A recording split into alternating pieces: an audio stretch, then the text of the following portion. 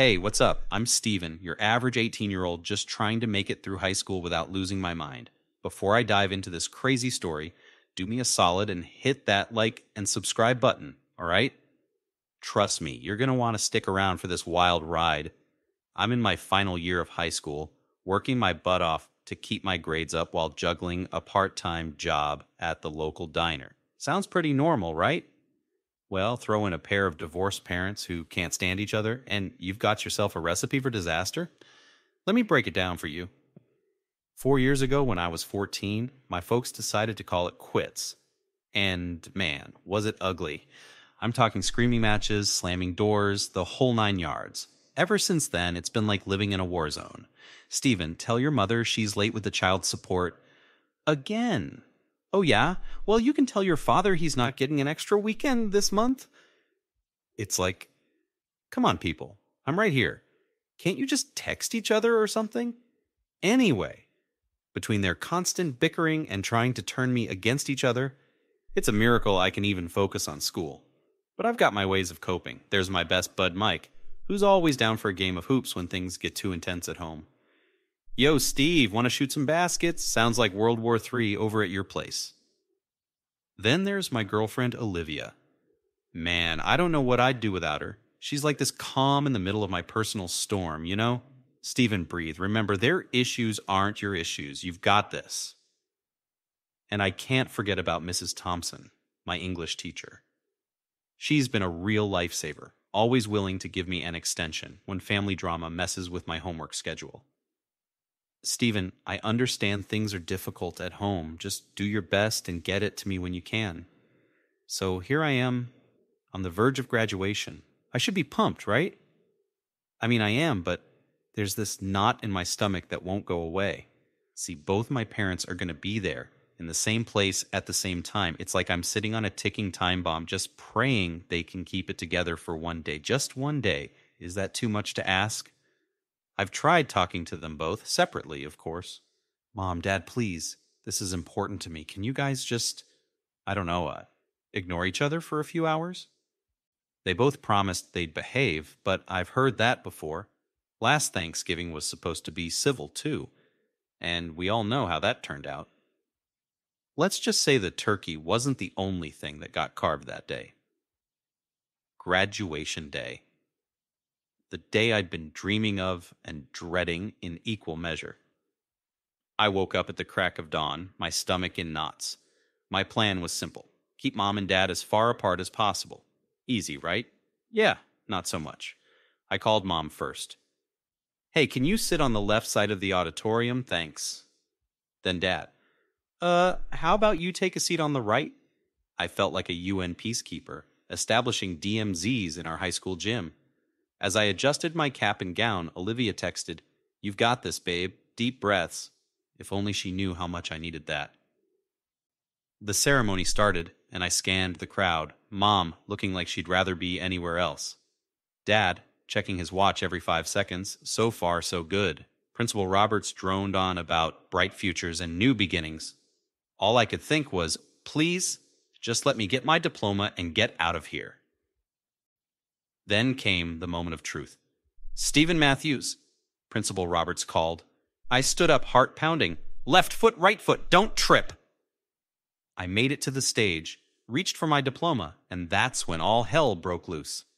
"That's my boy," Dad yelled, way too loud. "Oh, suddenly he's your boy?" Mom shot back. I froze. No, not now, please, not now." "What's that supposed to mean?" Dad was on his feet. "You know exactly what it means, you deadbeat." Mom was up too, storming towards the stage. It happened so fast. 1 minute I'm shaking the principal's hand, the next my parents are on stage, shoving each other. Then, bam! Dad's fist connected with Mom's jaw. She stumbled back, then lunged at him, nails out. The gym erupted. People were screaming, kids were laughing, phones were out recording everything. Principal Roberts tried to intervene, but caught an elbow to the face for his troubles. Security guards rushed in, but it was like trying to separate two rabid dogs. Me? I just stood there, diploma clutched in my hand, watching my worst nightmare unfold in high definition. I felt a hand on my shoulder. It was Mrs. Thompson. Stephen, honey, you should go. I didn't need to be told twice. I bolted off that stage so fast you'd think my gown was on fire. I pushed through the crowd, past shocked faces and pitying looks out into the parking lot. I could still hear the chaos inside as I fumbled for my car keys. The drive home was a blur. My phone was blowing up. Calls from Mike, Olivia, even some local news station. I ignored them all. I just needed to be alone. I stormed into my room, ripped off my cap and gown, and collapsed on my bed. The anger, the humiliation, it all came crashing down. How could they do this to me? On today of all days. Hours passed. The sun set. My phone kept buzzing. Text from Mom. I'm so sorry, sweetie. From Dad. Son, we need to talk. From Olivia. I'm here if you need me. I couldn't deal with any of it. I just lay there, staring at the ceiling, replaying the disaster over and over in my head. This was supposed to be my day, my moment, and they ruined it, just like they ruin everything. As night fell, one thought kept circling in my mind. I'm done with the drama, done with the fighting, done with both of them. Tomorrow, I decided, things were going to change. I just didn't know how much. The day after the graduation fiasco, I woke up to a whole new level of family drama. If I thought the fist fight was bad, man, I had no idea what was coming. It started with a call from Dad's secretary of all people. Stephen, I hate to involve you, but your father hasn't been to work in days. There are some discrepancies in the company accounts. Great, just great. I reluctantly headed to Dad's apartment, using the spare key. The place was a mess. Empty bottles everywhere, and Dad passed out on the couch. But what caught my eye was his laptop open on the coffee table. One look at the screen and my blood ran cold. Bank transfers, online gambling sites, company accounts. It didn't take a genius to connect the dots. What the hell, Dad? I muttered, feeling sick to my stomach. Just then my phone buzzed. A text from Uncle Rob. Need to talk. Meet me at Joe's Diner in 20. At the diner, Uncle Rob looked nervous, fidgeting with his coffee cup. Listen, kid, there's something you need to know about your mom and me.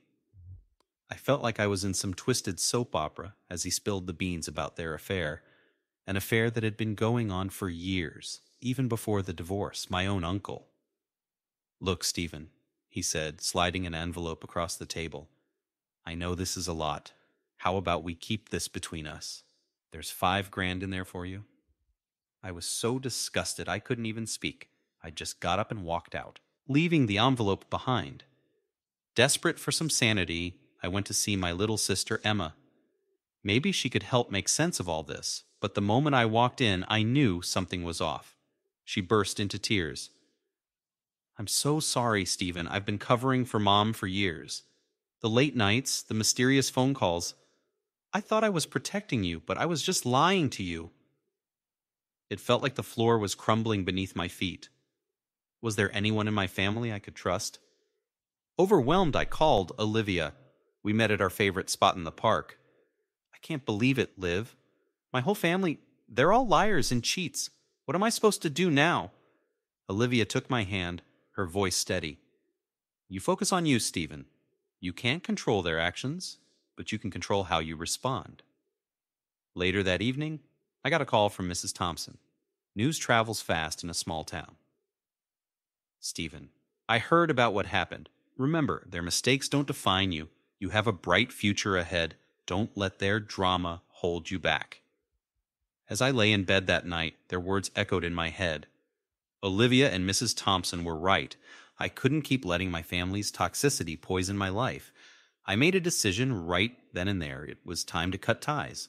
All of them, Mom, Dad, Uncle Rob, even Emma. It hurt, but I knew it was necessary. The next morning, I sent out a group text. I know everything. I'm done with the lies, the manipulation, all of it. Don't contact me again. Then I blocked their numbers one by one. It felt like ripping off a Band-Aid. Painful, but necessary. As I hit block on the last number, I took a deep breath. For the first time in years, I felt free. Scared, sure, but free. Whatever came next, I knew one thing for certain. I was done being a pawn in their toxic games. It was time to write my own story. 3 months after the graduation disaster, I found myself unpacking boxes in my college dorm room. New school, new city, new life. It felt like I could finally breathe again. My roommate Jake seemed cool. Dude, you're gonna love it here. Fresh start, you know. He had no idea how much I needed that fresh start. That first week, I threw myself into everything: classes, clubs, campus events, anything to keep my mind off, well, everything else. One night, unable to sleep, I started typing, just venting, really, about the graduation fight, the lies, the betrayal. Before I knew it, I had written pages. On a whim, I decided to post it online. Why not? I titled it Surviving Toxic Family, My Story. I didn't expect much, but man, was I wrong. Comments started pouring in. Thank you for sharing this. I thought I was alone. Your story is my story. How did you find the strength to cut ties? It hit me. I wasn't alone in this. There were others out there dealing with the same crap. So I kept writing every week a new post: how to set boundaries, dealing with guilt, rebuilding your life after cutting toxic ties. The blog blew up. Suddenly, I was getting emails from people all over the country. Professor Martinez from my psychology class pulled me aside one day. Stephen, your blog, it's powerful stuff. Have you considered applying for the Resilience Scholarship? Your work fits the criteria perfectly. I applied, not really expecting anything. But a month later, there it was, a full scholarship offer. I couldn't believe it. My pain, my story, was actually helping me build a future. Meanwhile, Karma was working overtime back home. Mike called me one day, his voice low. Steve, man, you're not going to believe this. Your dad just got arrested. Embezzlement. It's all over the local news. I felt nothing. No satisfaction, no pain, just emptiness. A week later, Olivia texted, Your mom's affair with your uncle is out. She lost her job at the school. Your uncle's business is tanking too. Clients are bailing left and right. Part of me wanted to feel bad for them, but I remembered Mrs. Thompson's words. Their mistakes don't define you.